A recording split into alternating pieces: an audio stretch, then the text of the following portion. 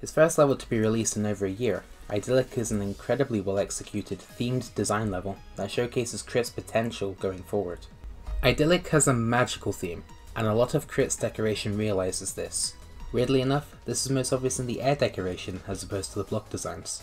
Throughout the entirety of this level, Kr1t uses a wide range of different air details that have some connection to magical or fantasy tropes, including flowers, stars, glyphs, gems, and my personal favourite, these runic circles.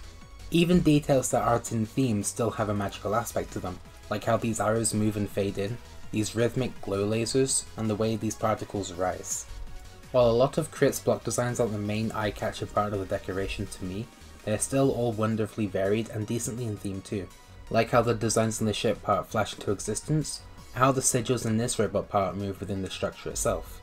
All of the designs, however, are complemented with incredible colours. Kr1t's very bright colours and brighter use of glow and pulses further add to the magical atmosphere that help to emphasise all of the designs and details used. One specific thing I would like to mention is Kr1t's use of pure black structures. Black is a very powerful colour when used correctly, and I believe Kr1t did exceptionally well here.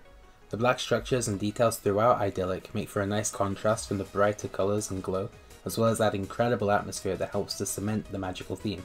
It's a small aspect for sure, but one that adds a significant amount to the level's overall atmosphere.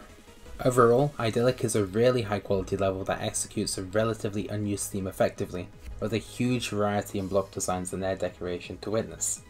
It's a huge step up from Kr1t's last level, Graven Astronaut, and I'm really excited to see how it develops his style further in future projects.